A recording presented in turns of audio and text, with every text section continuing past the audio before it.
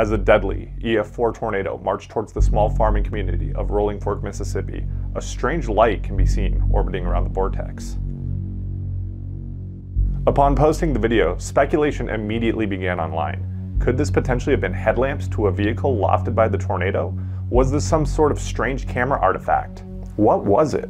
Immediately after the event, a dedicated group of storm chasers, meteorologists, and mechanical engineers took it upon themselves to find out what it would take to loft and maintain a vehicle, as well as try to find clues in the damage left behind by the tornado. It's no secret that tornadoes can move vehicles around. Even a low-end EF1 can lift up a vehicle and drag it around the parking lot. But it takes a strong to violent tornado to really start truly lofting vehicles, and there's a ton of variables that go into it. One is the type of tornado. Is it a small, tight-knit vortex with a lot of upward velocity, or is it a larger tornado with more horizontal velocity? Then there's also a lot of minute details that go into the actual object being picked up, including the surface area, the weight and weight distribution of the object, where exactly it's located. There's so many factors that go into getting something up and off the ground. It's a actually rather complex process. One classic video from the Pampa, Texas tornado of 1995 shows at least 3 vehicles being lofted and thrown from the vortex. This tornado was an EF4, similar to the one that hit Rolling Fork, but there's a lot of differences. The Pampa tornado was relatively slow moving, and it was one of those really tight-knit drill bit type tornadoes, whereas Rolling Fork was moving 50 to 55 miles per hour, and it was a large, wide circulation. Other notable videos where vehicles are thrown include Ely, Manitoba in 2007, Dallas, Texas in 2012. These trucks weigh at least 12,000 pounds empty. And here most recently in 2021, where we had a tornado hurling 4-wheelers across the interstate. One thing in common with all these videos is the type of tornado that's lofting these objects. They're usually a small, tight-knit vortex that's more like a drill bit than a large wedge. The vehicles get picked up by the intense vertical velocity, then thrown to the edge of the circulation, and then fall down hundreds of feet away. But there's not really a lot of video of the large wedge tornadoes doing this. Now, why is that? We know that large wedge tornadoes, especially the violent EF4 and EF5s, can hurl vehicles potentially sometimes even long distances. One of the answers to this can just simply be it's easier to tell what's being thrown by a smaller tornado. You have less surface area that it's encompassing, you have a very obvious definitive vortex, and those who are close in range to it can pretty easily tell the difference between a sheet metal and a vehicle. When you have these large half-mile or mile-wide tornadoes, everything just becomes a blur in the gray murky mass surrounding the tornado. It can be difficult to tell the difference between something like a roof, a car, or a tree. All of these variables need to be taken into consideration, but now that we've gone over some of them, let's start diving into the actual case study that we're looking at right now with the Rolling Fork tornado. Thanks to multiple videos from chasers who were in Rolling Fork at the time of the tornado or just before, we know that unfortunately there were many vehicles out driving around during the time the tornado hit. We also know that the light appears right as the tornado is making its way into the western sides of town, so unfortunately, everything is checking out so far. My friend Ethan Mortieri is a storm chaser and mechanical engineer. He has a channel called June 1st where he goes back and does post-analysis damage surveys. He also does really cool things like makes wind tunnels, hurls ice balls, lots of cool stuff, and I really recommend going and checking it out. Based on the data points that we have at this time, I asked Ethan if he might be able to go and do some calculations and explain to us the physics behind what it might take to lift and maintain a vehicle in the air. To get a better idea of how a tornado can suspend a vehicle for a sustained period of time, let's take a look into the dynamics that are at play using the evidence from the Rolling Fork event. To start off, let's state some assumptions. The most common vehicle in America is the Ford F-150, and we'll be using that vehicle as our subject vehicle for this analysis. Based on video photogrammetry as well as damage survey data, we were able to get a measurement for the width of the tornado. The external forces that are acting on the vehicle consist of the gravitational force that's pulling it down towards Earth, as well as the wind force that is pulling it towards the center and up into the updraft as well. So that's not a purely horizontal or vertical component, but rather a combination of the two. Based on the wind field pulling the vehicle around the tornado, there is an internal centripetal force that is pulling on the vehicle towards the center of rotation. We can now break up all of these forces into two main directions, vertical and horizontal. Starting in the horizontal, we are able to get the tangential speed of the vehicle, so the speed of it going around the tornado, based on the circumference, as well as how long it takes for the vehicle to make one complete revolution. From there, we set our centripetal force equal to our horizontal drag equation in order to solve for the wind velocity in the horizontal direction. We use a similar process for the vertical direction, but in this case, we set the gravitational force equal to the vertical drag equation. Now that we have both of our velocities from both the vertical and horizontal directions, we are able to use some trigonometry to get a resultant of around 174 miles per hour. This result goes to show that you do not need the upper echelon of an EF4 Tornado in order to suspend large vehicles in flight for sustained periods of time. Now that we know that it is at least possible for a vehicle to be lofted and maintained for some distance with the winds that we have present in the rolling fork tornado, I wanted to ask somebody who is actually truly an expert on the subject itself. Professor Fred Hahn has been studying the effects of tornadoes as well as airborne debris in them for the past 2 decades. I figured if there was anybody to ask about the subject, it would be him, and he was kind enough to share his thoughts with us on the subject. My research in tornadoes and stuff flying in tornadoes really started with work that I did at Iowa State University with the tornado simulator that we built there. So Dr. Partha Sarkar and I built a big tornado simulator there, like with a 3-foot diameter vortex. Most of the time when we try to make stuff fly from, stuff that's sitting on the ground, like on the ground plane, like a car, mostly it flips over and it tumbles, but it rarely starts to fly up in the air. And the types of things that we tried to do were, try to block its motion side to side a little bit until the air has a chance to kind of pick it up in the air. Because I think that, from that kind of experimental research, we've kind of figured out that there's some pretty special circumstances that have to happen to get something to fly up in the air. When we do tests in the tornado simulator and we try to figure out what kind of wind speed does it take to pop something up in the air, the wind speeds are quite large, 160 mile an hour plus type of wind speeds.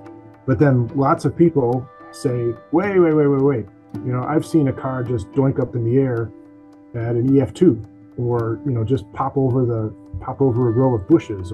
I think that there's multiple ways that a vehicle can get in the air.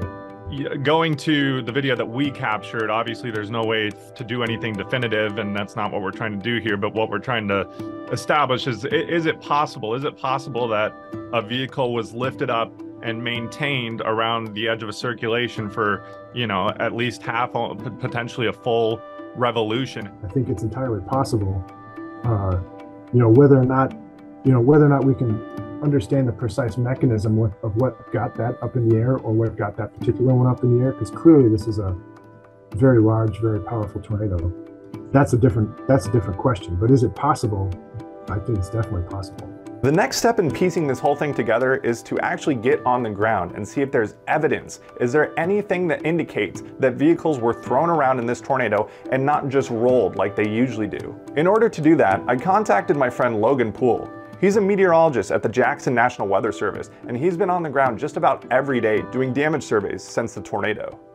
So, as you guys have been out there, we're obviously trying to figure out if there's potential that we captured video of vehicles being lofted, and while it's nearly impossible to determine any specific vehicle, especially being at night and being that there were so many vehicles impacted, but are there signs that vehicles could have potentially been lofted? Well, one thing we can say with confidence is that the vast majority of vehicles were not lofted.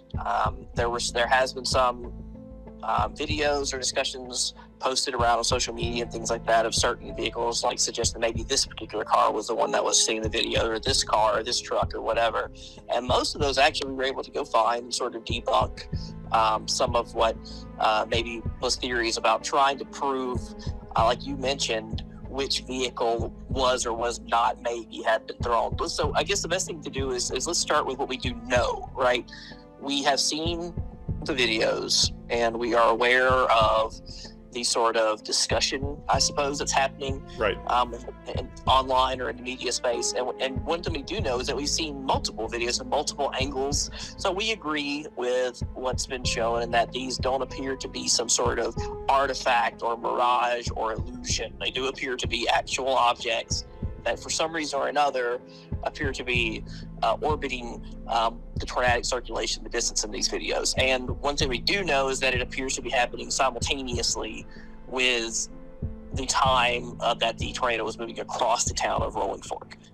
We know that the majority of vehicles we found, we were able to locate where they came from, and the majority were rolled. You take your phone and you hold it sideways, for example, and you try to flip it over. It's a lot easier to flip your phone, if you will, in the air sideways, long ways, than it is if you try to flip it end over end. If you try to flip it end over end, it's going to sort of rotate off of its axis of rotation. What that means to me is that I notice very readily when a car appears to have been rolled, or when it might have been lofted, sometimes based on where the points of indentation into the vehicle are. There were a couple of vehicles that I saw that had the trunk area pressed in really far, but there wasn't a lot of maybe as much damage near the windows, side panels. So, and knowing how difficult it is for something to roll end over end, that implies that it was either struck by something on that side or that it was lofted and landed on that side. Because if it was going to roll, it would have a tendency to roll in the horizontal motion. So we can see that what Professor Hahn was seeing in his lab studies is actually quite similar to what Logan and his team were finding out in the field. Now, what I want to do next is go ahead and put together a graphic so you can really visualize if this was in fact a vehicle that it picked up, and we're learning more and more that it's a very legitimate possibility that it was. What was it like? If we correlate the video to the path of the tornado, we're able to get a pretty good illustration of how everything unfolded. Thankfully, my friend Chris, who is also a storm chaser and mechanical engineer, was able to render out a graphic so we can see in real time what it would have looked like.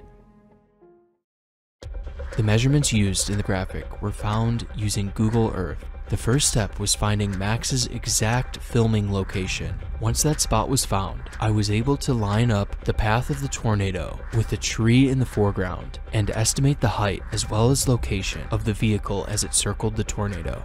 Max was positioned less than a mile south of the tornado. Right at this moment, the tornado crosses onto Carter Bros Road, causing a power flash.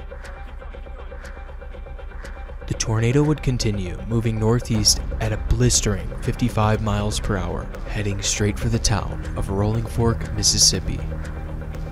Max and the other storm chasers nearby were safely positioned to the southwest of the tornado, filming it as it moved away from their location.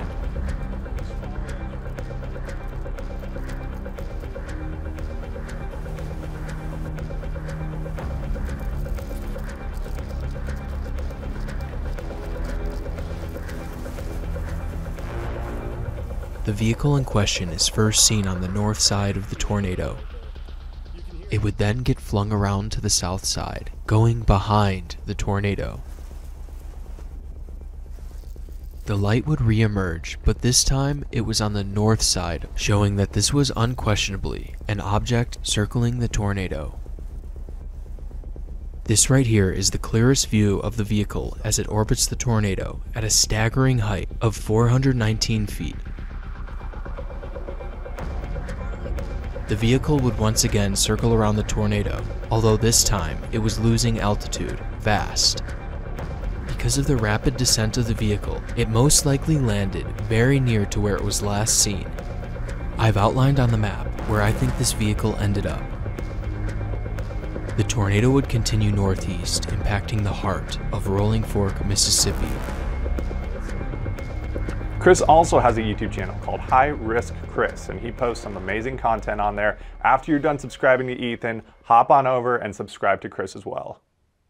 So after all of that, where do we stand now? While we were not able to confirm with 100% certainty that the lights in the video are from a vehicle, there are currently no other real theories as to what they could be. Just about every other theory that was thrown out there, such as it being from a spotlight, a camera artifact, a drone, have pretty much been disproven at this point, and right now, all we're left with is vehicle or question mark. I want to thank everybody who collaborated with me on this so very much. There was a lot of information to pour through and very little time, as we aren't even a week out from the event yet. I also want to let you guys know that the ad revenue from the last video and this video will all be going towards Rolling Fork residents. We want to help them out as much as possible. That night was absolutely horrible. We want to do our best to try and at least give a little bit back. And if you're able to give back monetarily from your own personal pockets, there will be links down in the description to some worthy causes to look into. Thank you all once again so much for watching, and I'll catch you out there on the next one.